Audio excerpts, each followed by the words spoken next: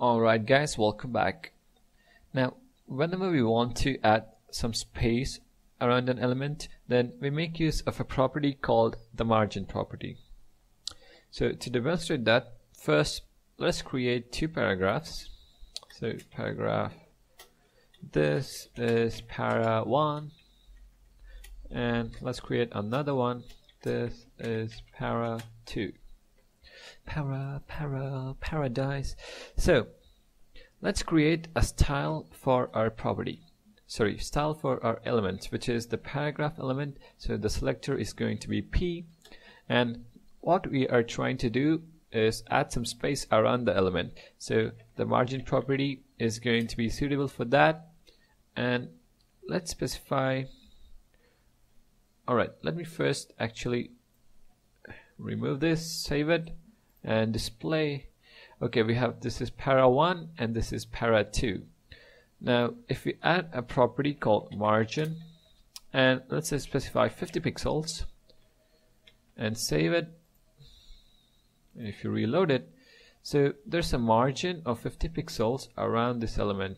Let me create a border so that it is much more clearly visible. Border 2 pixels, solid red.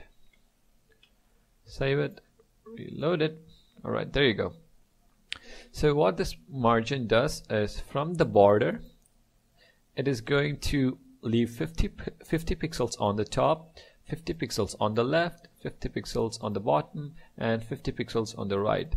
So if I move my screen, you can see here the right side border, there is 50 pixels between where the browser ends and where the border ends.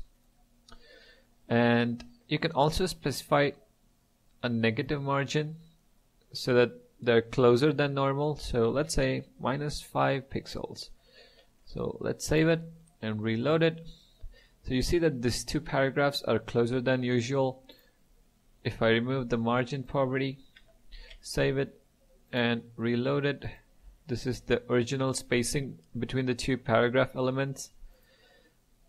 But yeah, you can also have margin for each side, just like padding. So you can have margin